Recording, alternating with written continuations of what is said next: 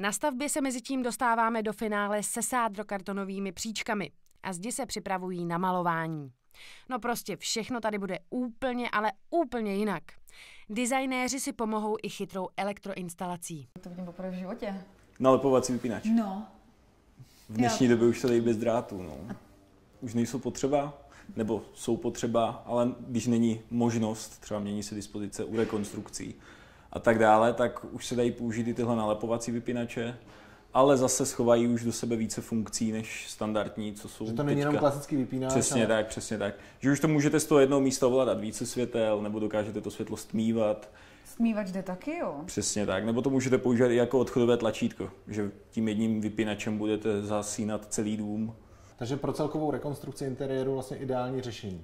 Pro rychlou rekonstrukci. Pro rychlou určitě, pokud nemáte možnost sekat nebo nechcete sekat z nějakého dispozičního důvodu, tak určitě to má velkou výhodu. Bezdrátový vypínače. Vůbec jsem netušila, že to existuje. Jsem nadšená z takové technologie, že něco takového je.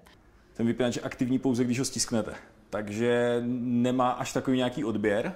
A ta baterie se dá lehce vyměnit, jo. Je to otázka pár korun v dnešní době a ta výdrž v průměrně se pohybuje někde kolem 4-5 let. My jsme i na poslední chvíli si vymysleli druhou pozici pro vypínač v dětském pokoji, což normálně neexistuje, prostě nejde. Vysekáte to, zasádrujete, zakompletujete vypínač a už to tak bude na věky, dokud to zase neprosekáte, ale díky tady tomuhle řešení si to prostě můžete rozmyslet nebo předělat to, nebo si to dát úplně jakkoliv. To je na nábytek, můžete to dát v podstatě i na strop, jako úplně.